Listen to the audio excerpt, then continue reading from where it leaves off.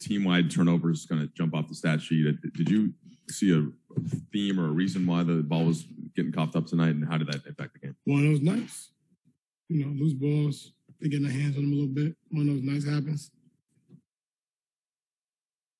Since AD went out and now you kind of look at where the standings are, and I know you guys trying to do that all the time, but does losing a game like tonight, does that have any additional impact as you kind of forecast what's going to happen for the next couple of weeks? No. Like I keep reiterating, the record at this point, we're not going to close the gap in one night.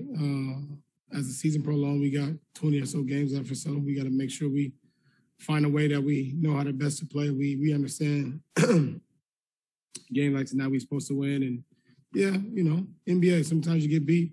Teams come in and it happens. But we know we have a bigger goal in mind and a bigger goal, and that's to ultimately play for a championship at the end of the year. So we just got to lock in and focus on things that's important. Russ, no matter what's happening, energy and effort seems to be something that you always bring. How would you assess that as a team tonight? Yeah, not our greatest. I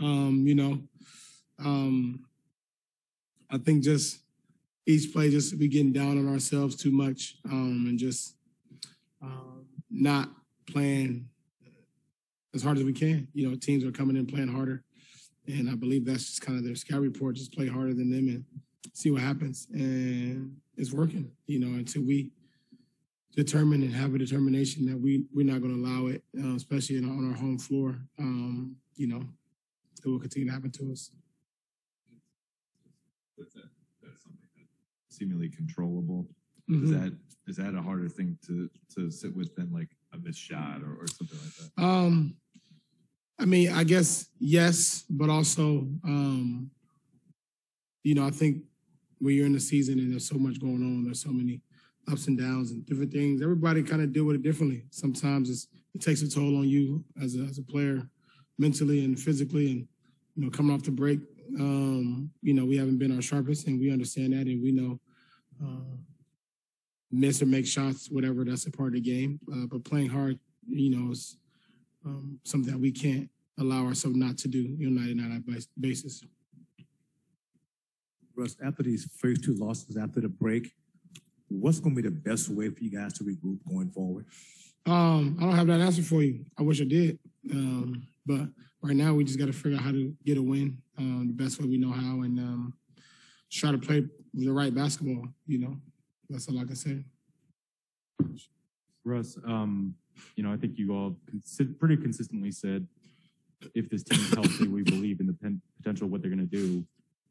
Based on whatever happens with AD, it just seems like the team is not going to be healthy, or if they are healthy, it's just going to be at the very end of the year. Do you think that realization is affecting how this team plays and the idea that you guys might not be able to reach your potential?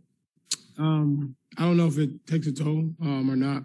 That's an up in the air type of answer that I don't have for you. Russ, I want to ask you to speak for anyone else, but you talked about I'm going to ask about other people, I guess. You talked about the group getting down on itself, more than it should at times, and that kind of having an effect.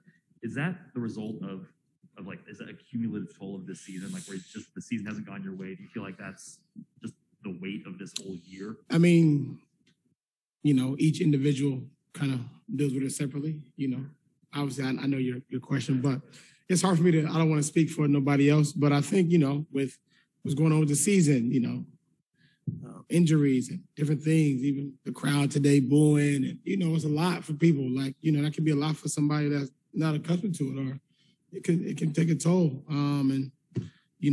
All I keep doing is I'm going to stay positive and make sure that I keep encouraging my teammates and keep building confidence in our locker room, regardless of what's going on, regardless of what is said outside of our locker room, and make sure that we collectively do not point fingers, because a lot of times during times like this, everybody like to point fingers, and it's easy to do. That's an easy way out instead of actually just owning what we do and making sure we have each other's backs and be there for your brother. And to me, that's all I'm going to keep doing, and making sure that we keep our confidence high, keep our swagger up as we kind of move forward towards the end of the year and find a way to get our stride. Since you brought it up, does the booing, like, pretty loud, especially at the end of the game, does that stick with you? Like, how do you handle respond to that? Like, you don't take that home with you?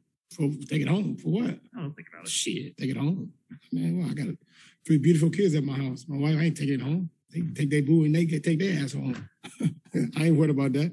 Doesn't bother me none, and that's a part. And I'm not really worried about it at all. And that's how I deal with it. So I'm not, I can it roll off my shoulder. I go home. But as for our team, I have to think it's something that you got to deal with and kind of move forward. So, yeah.